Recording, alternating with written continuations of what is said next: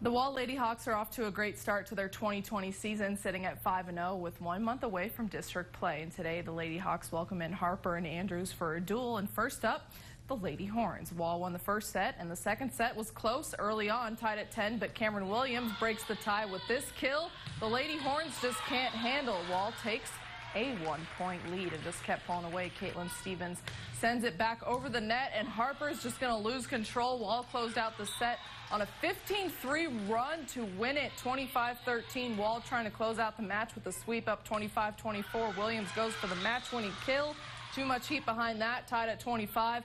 Lady Hawks with another shot to close it out. Mackenzie Wilson's serve goes off a Lady Horn into no man's land. Wall wins the third set 27-25 for the sweep. And their match against Andrews was a back-and-forth battle indeed. Wall won the opening set 25-23. Andrews won set 2.